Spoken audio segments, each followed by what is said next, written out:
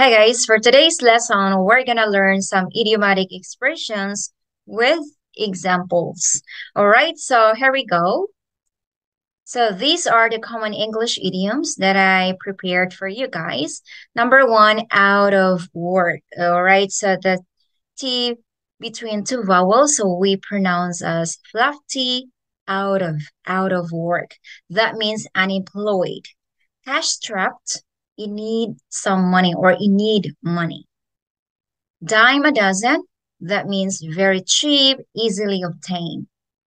Up in the air, still to be settled. Okay, so here we pronounce the because uh starts with a vowel A. All right, so up in the air.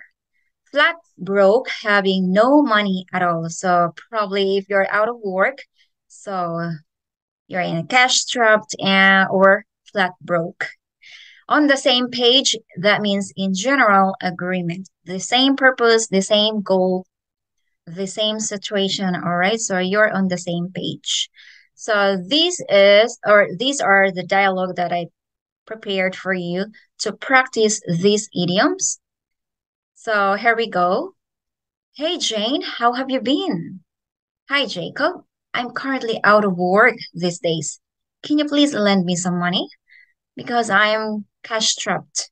I have to pay my insurance, monthly rent, and some bills.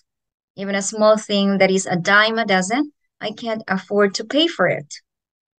I am completely flat broke. I have applied for a job, but it's still up in the air.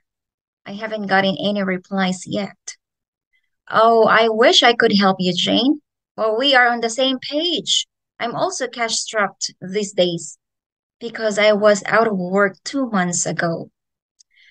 Oh, I see. I got it. No worries. I'll find ways. Thanks. All right, guys. That's it for now. I hope you learned something today, and I'll see you next lesson. Bye for now.